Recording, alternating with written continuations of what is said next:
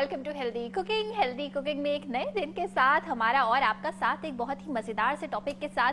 हमेशा हम ये बता रहे होते हैं कि जी वजन को कम करने से रिलेटेड जो भी सवालात हैं वो काइंडली मंडे के दिन पूछा करें। तो ये एक ऐसा दिन है जो आपका दिन है। अगर आप वजन को कम करना चाहते हैं, आज आपकी कॉल्स लेंगे हम वजन को कम करने से रिलेटेड। वो तमाम लोग जो बढ़ाना चाहते हैं उनके लिए इंशाल्लाह एक नया शो रखेंगे, लेकिन जो कम करना चाहते हैं वो आज के शो में कॉल कर सकते हैं। वेट लॉस पे बात करेंगे। हमेशा की तरह आप हमारा जो पेज है हेल्दी कुकिंग का वो भी ज्वाइन कर सकते हैं। फेसबुक पे कोई सवाल करना चाहते हो कर सकते हैं। अभी से स्टार्ट कर दें। अपनी एज, अपनी हाइट, अपना वजन, कोई मेडिकल कंडीशन है तो वो भी लिख सकते हैं। और कोई और सवाल करना चाहते हैं वजन से रिलेटेड बिल्कुल कर सकते हैं। आज के शो में हमारे साथ क्यों हम आपको सिर्फ खाने पीने के बारे में बताएं, क्यों ना हम आपको फिटनेस के बारे में भी बताएं, दोनों चीजें बताएंगे। इंट्रोड्यूस करवाते हैं अपने गेस्ट से। सबसे पहले हमारे साथ हमारी फेवरेट हैं आमना। अस्सलाम वालेकुम आमना, कैसी हैं? क्या हाल है आपका? बिल्कुल ठीक ठाक। अच्छा, एक पॉइंट बड़ा जरूरी, न्यूट्रिशनिस्ट और डॉक्टर में फर्क होता है। जो भी आपकी ग़िज़ा से रिलेटेड, मोटापे से रिलेटेड सवाल है वो आप आमना से बिल्कुल कर सकते हैं। और इसके साथ साथ हमारे साथ मौजूद हैं एक बहुत बड़ा नाम, आप गेट स्मार्ट के नाम से एक जिम है, बहुत सारी इसकी ब्रांचेस है, 7 ब्रांचेस है और आप कहीं ना कहीं गुजरते हुए यकीनन देख रहे होते हैं। आज हम बड़ी मुश्किल से इनके जो सीईओ हैं गेट स्मार्ट के उनको लेके आए हैं। हमारे साथ हैं सोहेल अनवर साहब। हेलो, अस्सलाम वालेकुम। वालेकुम सलाम, कैसी हैं आप? खैरियत से? ठीक ठाक सर, आप कैसे हैं? अल्हम्दुलिल्लाह, अल्लाह का शुक्र। सर सबसे पहले तो ये बताएं, 7 ब्रांचेस मैनेज कैसे करते हैं? बस एक पैशन है मेरा, तो मैं इसको शौक, जो कहते हैं ना 18 आवर्स 19 आवर्स काम करता हूँ तो हो जाता है मैनेज। अच्छा, तो सोते नहीं है, नींद पूरी नहीं होती? बहुत कम होती है, बहुत नहीं कम पूरी होती। है। इस पे भी हमने बता सकते हैं, नींद पूरी ना होना भी जो है वो बहुत बहुत बड़ा प्रॉब्लम है। बहुत मैं खुद दूसरों को बताता हूँ, 6 to 8 आवर्स डीप स्लीप लेनी है आपने without any break. Without any break. वो जो मोबाइल आते हैं बीच में और आप फोन मैसेज पढ़ते हैं वो बहुत खतरा है। वॉशरूम जाने के लिए लोग उठ के बैठ जाते हैं। आपको ऑलरेडी आपको जो आपके हार्मोन्स आपके जो रिलीज करता है वो आपको प्रॉब्लम करता है, फिर आपको बड़ी एक्टिव हो जाते हैं। एक्टिव हो जाते हैं, दैट्स द मेन प्रॉब्लम। अच्छा सर, ये बताइए सबसे पहले तो कि जो आपका पहला गेट स्मार्ट का जब आपने सोचा कि जी एक जिम खोला जाए, तो ये क्यों लोग स्कूल्स बनाते हैं, कॉलेजेस बनाते हैं, शॉपिंग मॉल्स खोलते हैं, व्हाई अ जिम? जिम क्यों? जिम मैं इसका ये मैं आपको बताऊं कि मैं खुद बहुत एक दुबला पतला सा था, मैं जिम जाता था। जी हाँ, उस जमाने में जिम कम होते थे, वो अखाड़े के लिए आप होते थे कि कोई सही तरह नहीं, यानी मैं लोगों को यही बताता हूँ कि लकड़ी की बेंच पे हम करते थे, हमारी पीठ छिल जाती थी। मैं मिस्टर पाकिस्तान ही हूँ, मिस्टर कराची, मिस्टर सन 2000 में मैंने सारे बन किए। उसके बाद मैंने एक बड़ा एसी का अपने लिए बनाया था बेसिकली। ये बात कर रहा हूँ मैं 92-95। अच्छा, अपने लिए जिम बनाया? वाह भाई। नहीं, मैं उससे कस्टम में था, कस्टम में काम करता था मैं। तो हालात इतने कराची खराब थे कि आए दिन छुट्टी करनी पड़ती थी। तो एक जगह थी हमारे पास, दोस्तों के पास, मैंने गाड़ी के पैसे जमा किए, मैंने यहाँ जिम बना लेते हैं, कोई बात नहीं, बाइक चलाएंगे कुछ और दिन और। तो वो जिम एक बनाया अपने लिए कि एसी कारपेट करके सब, तो वो बड़ा अच्छा क्लिक करा लोगों को।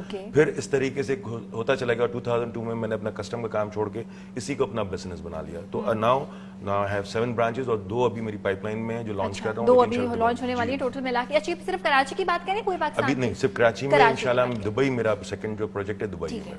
अच्छा, आपने ये बताइए कि आप हमेशा बताते हैं कि जी ये खाएं, इस तरह से खाएं, क्या जिम सिर्फ लड़के जा सकते हैं, लड़कियों को भी जाना चाहिए? और जिम तो जहाँ पे बच्चे भी जा सकते हैं, अगर आप 15 साल से आपकी उम्र ज्यादा हो तो वो भी जा सकते हैं। बल्कि जिम बहुत एक अच्छी जगह है जहाँ पे आप पूरा कंप्लीट वर्कआउट कर सकते हैं, आप कार्डियो कर सकते हैं, आप स्ट्रेचेस कर सकते हैं, आप योगा कर सकते हैं, आप डम्बल्स इस्तेमाल कर सकते हैं, आप वेट्स कर सकते हैं, लिप्टिकल कर सकते हैं, मतलब यू नेम इट कर सकते हैं। आप एक्सपर्ट हमारे साथ हैं, वो आपको डिटेल में बताएंगे। बट जिम मेरा जहां तक ताल्लुक है वो ये है कि हमारे पेशेंट्स को ये बताना कि जी आप ये तो आपकी डाइट है, अब आप जिम का रुख करें। अच्छा, ये बताएं एक्सरसाइज की कि जो भी आप पेशेंट्स आपके पास आते हैं आमना, अगर कोई बहुत ही बड़ा मसला है, जॉइंट्स में मसला है, हिल नहीं सकती, थोड़ी सी कोई मोबिलिटी का इशू है, तब आप शायद जिम उनको रेकमेंड ना करें, वरना आप भी एक्सरसाइजेस रेकमेंड करती हैं। बहुत ज्यादा उनको डाइट प्लान का पार्ट होता है। बिल्कुल, एब्सोल्युटली। हमारा काम एक साइकोलॉजिस्ट का भी होता है।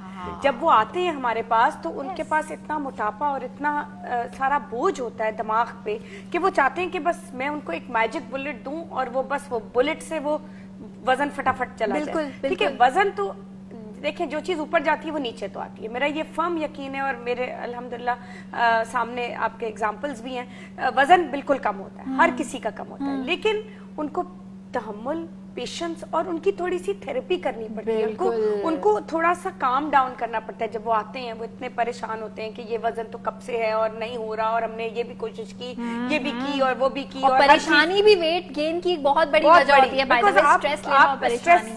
स्ट्रेस ईटिंग कर रहे होते हैं ना, बगैर सोचे हुए बिंज ईटिंग कर रहे हैं। تو پھر اس وقت میں ان کو یہ ضرور کہتی ہوں, میں ان کے ساتھ میرا ایک دوستانہ ہو جاتا ہے. مطلب میں ان کو کہتی ہوں کہ دیکھیں اب آپ میرے پاس آ گئے, اب اپنی پرابلمز مجھے دے دیں اور بس باقی بس بھول جائیں اور مجھے کرنے دیں سارا کام. اچھا اب آ جاتے ہیں ذرا تھوڑے سے ڈائٹ پلان پہ یا کھانے پینے کی چیزوں کی طرف.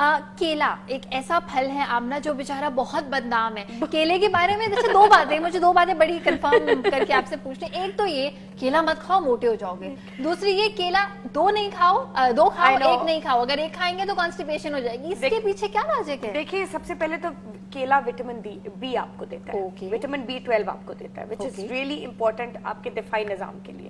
ٹھیک ہے, اب جو آپ نے یہ کہاوت سنی ہوگی an apple a day keeps the doctor away, اب آپ اس کو بنانا کے لیے کر لیں. آج کل جو ہے ڈاکٹرز اور ریسرچرز سب کیلے کی بات کریں. بنانا a day keeps the doctor away. Exactly. دیکھیں بنانا انرجی بہت دیتا ہے, ٹھیک ہے, اس میں کاربوہائیڈریٹ زیادہ ہوتے ہیں. بنانا آپ کو ویٹ گین کے لیے بھی استعمال کیا جاتا ہے, بنانا ویٹ لاس کے لیے بھی استعمال کیا جاتا ہے. سر یوزلی جو لوگ آپ کے پاس جم میں ذرا تھوڑی مسلز وغیرہ بنانے کے لیے آتے ہیں ان کا بھی بنانا پہ بہت زور ہوتا ہے. وہ ہوتا ہے, اور بنانا جیسے کہہ رہی ہوں پوٹیشیم جو اس میں جو مین, ہم تو پوٹیشیم کو زیادہ وہ کرتے ہیں کہ سب سے بڑی بات دیکھیں ویٹ گین اور فیٹ گین دو ڈفرنٹ چیزیں. میرا ویٹ اس وقت 105 kg ہے, بٹ میں آپ کو 85 سے زیادہ نہیں لگوں کیونکہ میرا ویٹ ہے. یہ مثال میں آپ کو ایسے دوں کہ آپ ایک فیٹ اب شاپ پہ جائیں اسے کہ جی مجھے چربی دے دیں 1 کلو, تو وہ اتنی ساری آئے گی, اور آپ کہ جی مجھے بالکل لین میٹ دیں تو اتنا سا ہوگا ویٹ ہوگا. تو یہ ہمارے یہاں ڈفرینشیٹ ہی نہیں کر پاتے کہ فیٹ ہے یا ویٹ ہے. اچھا مجھے یہ بتائیے, جیسے آپ ابھی یہ وزن کی بات کریں, بڑا اچھا سے میرے دماغ میں سوال جو ہر کوئی پوچھتا ہے, سر اگر دو انسان ہیں, ایک ہے فار ایگزامپل اظہر ہے, ایک ہے علی, ٹھیک ہے, تو اظہر کا وزن تھوڑا سا زیادہ ہے, علی کا تھوڑا سا کم ہے, دیکھنے میں ایک جیسے ہیں, ہائٹ ایک جیسی ہے, کیا دونوں کا کیا ڈفرنس ہو سکتا ہے پھر وزن میں؟ کیا کوئی ہڈیوں کے وزن میں ڈفرنس ہو سکتا ہے؟ ہمارے یہاں ابھی تو وہ 9 ہو چکی ہیں, لیکن بیسکس ہماری 3 ٹائپ آف باڈیز ہیں, ایکٹومورف, میسومورف اور اینڈرومورف. ٹھیک ہے, اوکے. اب میں بیسکلی ایکٹومورف یعنی بالکل پتلے دبلے جو لوگ ہوتے ہیں, لیکن میں نے تو ایکسرسائز کر کے اپنا آپ کیا, لیکن ایک بائی جینیٹک جو ہوتے ہیں ان لوگ کا ایک الگ باڈی فریم ہوتا ہے. جو آپ نے ہڈیوں کی بات کی, اس کا جو بون سٹرکچر ہے وہ اتنا ہیوی ہے کہ وہ دیکھنے میں نظر آئیں گے اتنے. دوسری چیز میں ایک اور بتاؤں کہ ہمارے یہاں یہ بھی نہیں غلط کرتے کہ اب ایک انسان کے صرف ٹمی ہے, ٹھیک ہے, اور پاکستانیوں کی ہماری صرف ٹمی اور فیس ہوتا ہے, نہ تھائز نہ آرمز, کچھ نہیں ہوتا, اور ہم چلے جاتے ہیں ویٹ ریڈیوسنگ میں, جبکہ میں اسے کہتا ہوں پیٹ ریڈیوسنگ میں جائیں. آپ ویٹ ریڈیوسنگ نہیں ہے, کیونکہ اگر آپ 4 انچ ویسٹ کم کریں گے تو 2 انچ آرمز بھی کم ہوں گے, چیسٹ بھی, تو آپ کا ٹمی باہر ہی رہے گی آپ کی.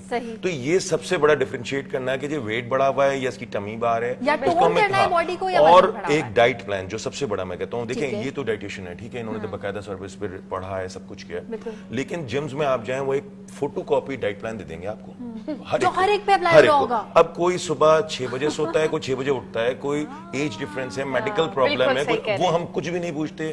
اور ہم وہ لوگ ہیں جو میڈیکل سٹور جا کے اپنے بخار کی دوائی کیمسٹ سے مانگتے, جی بخار ہے آپ دوائی بتا دو. اب وہ کہیں نہ اب یہ نہیں دیکھتے کہ یہ وائرل ہے, انفیکشن کیا ہے. آپ کے حساب سے آپ کا ڈائٹ, اور اسی لیے ہمارا یہ ہم لوگ سب سے اویئرنیس, اس کے اوپر میں ایک پروگرام شروع کر رہا ہوں. میں آپ کے سے اس میں بتانا بھی چاہ رہا ہوں, 30 نومبر کو میں ایک ایونٹ کرا رہا ہوں. میں ایونٹ کافی کراتا رہتا ہوں پاکستان میں, اور ابھی ساؤتھ ایشیا بھی کرایا میں نے پاکستان میں, جس کے اندر ہم ladies first time ladies fitness event کرا رہے ہیں, موسٹ فٹ لیڈی, ٹھیک ہے. اس کے اندر نو کہ ہماری جو ہماری ماحول ہے کہ ہماری وہ کپڑے نہیں پہنتے, بٹ وہ قمیص شلوار پہنے, پینٹ شرٹ پہنے, جو بھی پہنے, بٹ اگر اپنے آپ کو فٹ سمجھتی ہیں تو اسٹیج پہ آئیں, ٹھیک ہے. Second most rapidly wait reducing lady, وہ ہم ان کو میڈیا دکھائیں گے کہ یہ پہلے ایسی تھی اور اب ایسی ہے. اور تھرڈ کیٹیگری میں نے اس میں ڈالی ہے کہ ابو 40. اسی طریقے سے ہم نے ماسٹر کیٹیگری ڈالی ہے 45, اس میں ہے تقریباً 28 کیٹیگریز ڈالی ہے. جی ابھی ساری کیٹیگریز جانتے ہیں. اس کے ساتھ ساتھ سائمہ کی صادق آباد سے کال بھی ہے. ہیلو, السلام علیکم.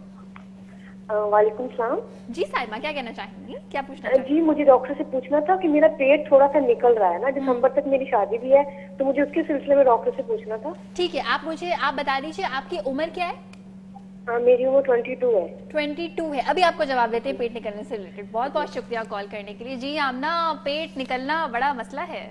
بالکل. سعدیہ نام نہیں, شادی ہم نے دونوں کو ملا دیا. اچھا, جلدی سے میرے خیال میں یہ ہے کہ تھوڑا سا ویٹ پورشنز کم کریں, اور تھوڑا سا جیسے انور بھائی نے بھی کہا کہ تھوڑا سا ورک آؤٹ کریں. تھوڑا سا اگر اپنے مسلز کو ورک کریں گی, اور بھلے 15 दिन ही है, 20 दिन भी है, आपको 10 दिन के अंदर जो है नजर आना शुरू हो जाएगा कि आपको आपका जो वजन है वो ऑटोमेटिकली पेट जो है वो श्रिंक हो। और इसके अलावा क्या कर सकते हैं आपको बिल्कुल बताएंगे। छोटी सी ब्रेक का टाइम है यहाँ पे हमारे पास। ब्रेक से वापस आने के बाद शेफ लमान मलिक होंगे, देखेंगे वेट लॉस के लिए वो क्या बनाते हैं। मैंने सुना है कोई सूप बना के पिलाने वाले हैं। अब सूप कैसा लगेगा हमें पीने में और आपको देखने में, ये तो आके ही पता चलेगा। जल्दी से वापस आ जाइए।